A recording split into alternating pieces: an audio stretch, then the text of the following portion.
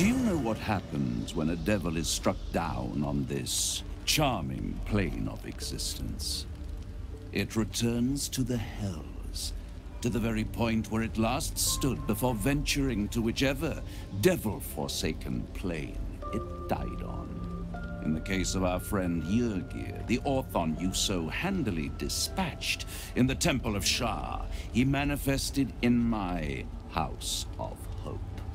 He returned to me chastened but intact, his wounds healed, his body restored. He thought I would dismember him, but he has his uses, so instead I am re-educating him. We delivered the devil. Now I want what I'm owed. We had a deal. Indeed we did. I discovered all there is to know about those scars of yours. It's a rather grim tale. Even for my tastes. As you wish. Brace yourself, Astarion. We're about to unveil your destiny. Carved into that ivory skin of yours is one part of an infernal contract between the archdevil Mephistopheles and your former master, Cazador Zar. In full, the contract states that Cazador will be granted knowledge of an infernal ritual so vile it has never been performed. The rite of profane ascension.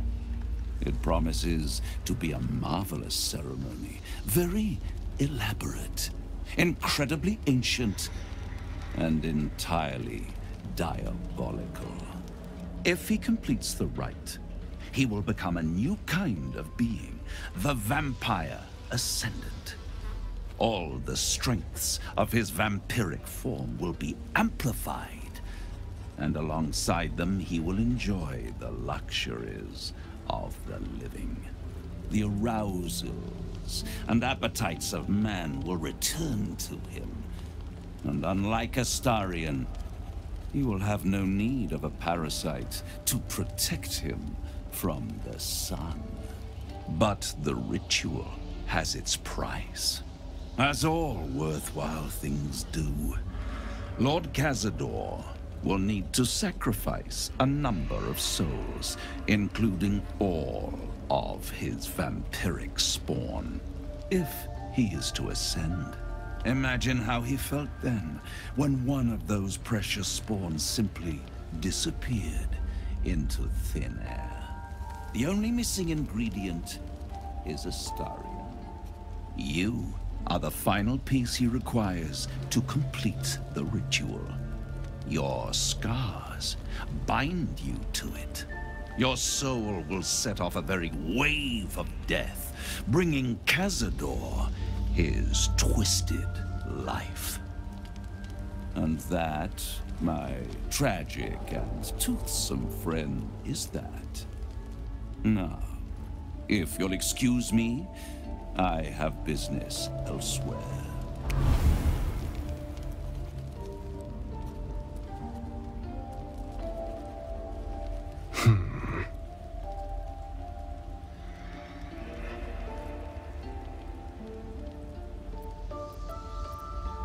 It's a lot to take in.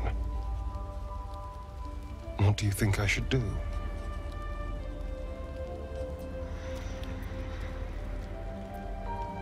I hate how right you are. I knew he wouldn't leave me alone, even when I was just another wretched toy for him to play with. But if I'm the key to this power he craves, he'll hunt me to the ends of Faerun. I need to take the fight to him, and I need you to help me.